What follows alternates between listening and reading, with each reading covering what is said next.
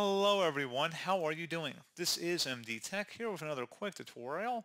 In today's tutorial, I'm going to show you guys how to hopefully resolve if your HDMI ports are not working properly on your Windows 10 or Windows 11 computer or laptop. So this should hopefully be a pretty straightforward process here, guys. And without further ado, let's go ahead and jump right into it. First thing I'd recommend doing would be to power cycle your monitor. So turn it off and then on, off, and then on again. So kind of do a couple power cycles there. If you have multiple ports, you might want to consider making sure you have a good connection, as well as if you had an alternative port, make sure you might want to consider trying that one as well. You may also want to look into the manufacturer of your monitor's website, see if there are any new drivers available for download and installation. You can also open up the search menu and type in Device Manager. Best result should come back with Device Manager. Go ahead and open that up. Expand the display adapter section by double-clicking on it.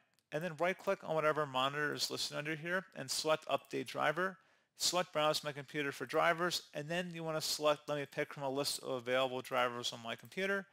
Select the manufacturer-specific one if there's one available. Otherwise, you can select the generic driver and then select Next.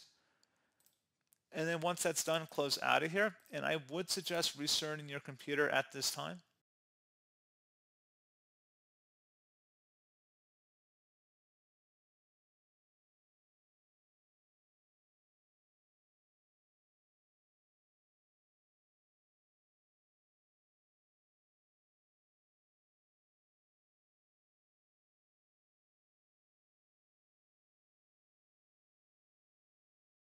So there you go, guys. Pretty straightforward process. And as always, thank you for watching. I do hope I was able to help you out, and I do look forward to catching you all in the next tutorial.